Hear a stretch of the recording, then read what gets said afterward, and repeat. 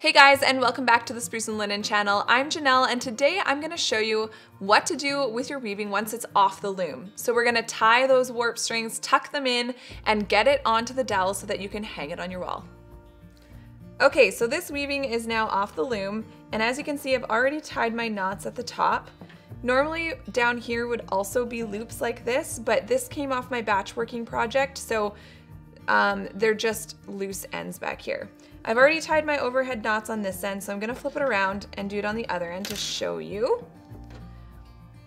And basically when you're doing this, you just wanna make sure that you're not pulling them a whole bunch, because that's gonna affect the tension of everything. On smaller weavings like this, it's pretty hard to mess it up. On bigger ones, you kind of wanna measure these little warp strings to make sure that they're all the same length, and then that will be the thing that makes it stay nice and straight for you. So I'm doing 2 at a time, except for at the end I'll do 3 because I always weave with an odd amount of warp strings. So at each end there'll be 3. All right, so now we have all our overhead knots tied up. Again, I always use overhead knots because they won't slip and they won't come undone. In cases like this, it's not a huge deal, but it's just the habit I have, and so I stick with that. So now we're gonna sew all these ends back into the weaving so that we don't have all this loose stuff on the back. Some people leave these, and I like to look at the back and have it look really nice and tidy, so I tuck them in. So we're just gonna go through, if you've seen the video of finishing the back of the weaving, it's the same concept. So we're gonna go through a channel, to help if I had the needle the right way. Go through the channel, thread the needle. I'm just using a yarn darning needle. Pull it through and pull it in nice and tight so you're kind of hiding that knot that you just tied. And then I'm just gonna do that all the way across.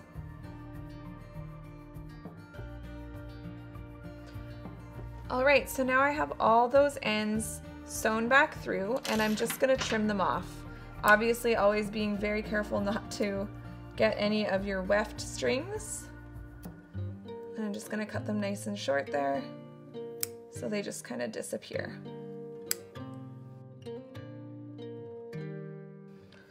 All right, so all those are trimmed off, and we're gonna just go back to the top and do the same thing up there.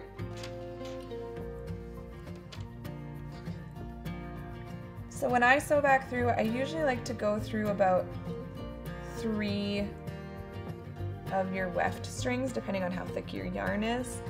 I just like to make sure that they're tucked in there far enough that there's no way that that's gonna just slip out.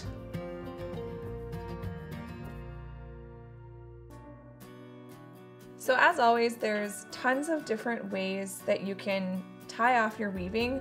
This is just the way that I like to use. Some people weave upside down and use these loops for around their dowel, even though they might be a little bit loose.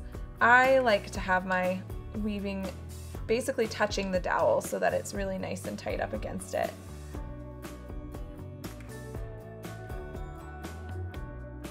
All right, so now we have the other end all tucked in, and as you can see, you're left with a really nice, clean finish. And there's tons of different ways to tie off your weaving.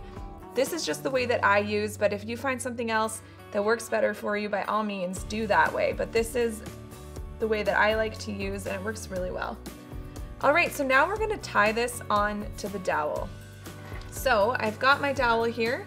I usually like to have about 1.5 inches on each end, but again, this is personal preference. You can make it kind of as short or as wide as you want. So what I'm gonna do is I'm gonna get more of the same string I used for my warp. Again, personal preference, you can use a different color of string, you can use yarn, whatever you like. It's a terrible sound. So usually what I like to do when the dowel is this small is I do about 3 times the width of my dowel, and then maybe a little bit extra. You just don't want to end up with not enough string, because then you kind of have to just start over. So the first thing I need to do is actually tie this string somewhere on my weaving so that my end can be tucked in. So I'm just gonna kind of pick a weft string here.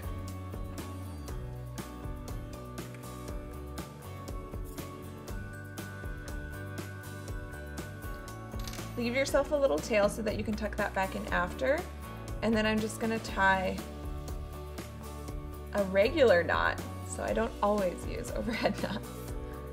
Just tie a regular knot so that it secures. Then I'm gonna go through this channel back up here, and I'm gonna go through these two warp strings there. So coming out to the front.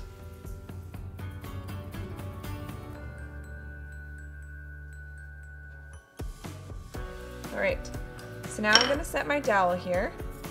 And what I like to do is on the first one, I go back through that loop. So basically what you're trying to do is get between the two warp strings that your knots are tied, because then that is going to allow any pressure and pulling to be on your warp string, which isn't going to affect the rest of your weaving, if that makes sense. Because if we just put our needle through some of your weft strings, that could pull up that loop and it could make things wonky. We want to make sure that this string is pulling on our warp strings, which are the ones that go up and down.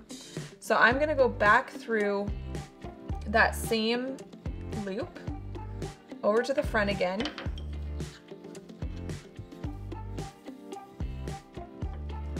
Didn't quite make it around the dowel.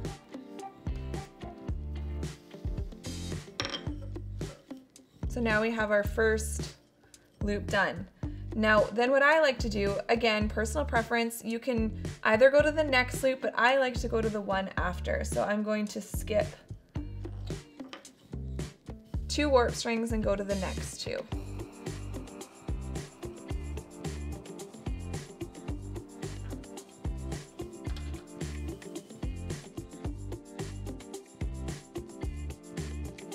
Now again, I have an odd amount of strings, so the last one you're not going to skip, you're going to go to that last one, because we always want to make sure that we catch the first one and the last one so that it hangs really nicely. Alright, so there's my last loop, and then I'm going to just make sure, while this is still kind of loose, make sure it's centered on your dowel, which that looks pretty good, but then I'm going to go back in and tighten up those strings. Because again, I like it to sit really nice and flush to the dowel. I think it just looks cleaner.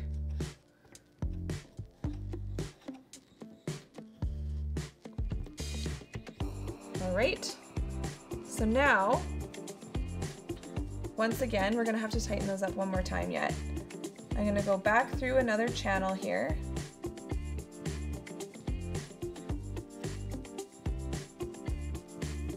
Pull it all the way through.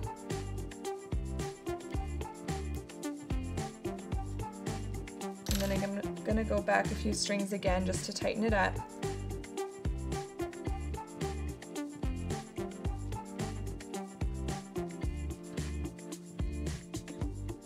So that's looking nice and tight, and then I'm gonna just tie it again around one of my weft strings.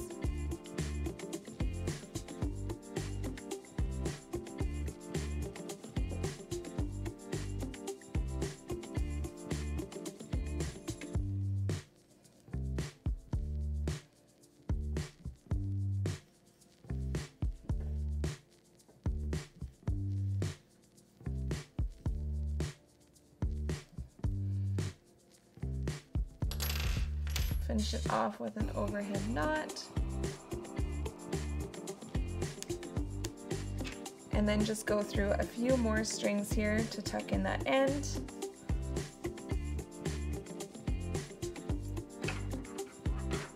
And then clip it off. Oh, and then I gotta tuck in this end.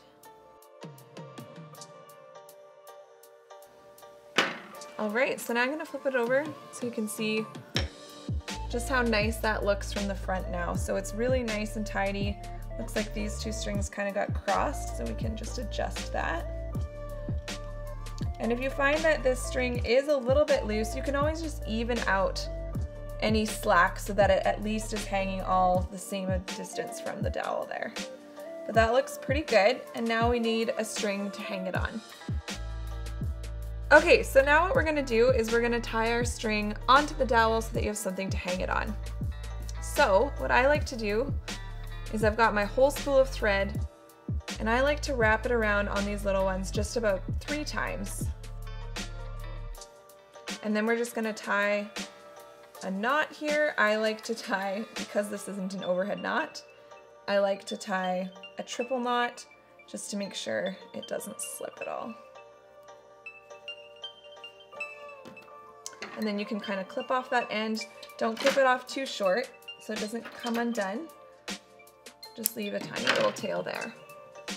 All right, and then as far as the length of this goes, you can choose whatever you like, but I always avoid going too short, especially if it's a really big piece. So a general rule of thumb would be to kind of go to the end of your weaving here, and then that would be your length. So if you look at that, that looks like a pretty proportional loop there. But again, if you want to make it a little shorter, if you want to make it a little longer, you can do whatever you like. So I'm going to do kind of my standard. I'm going to make sure I give myself a good amount of slack. And clip that off.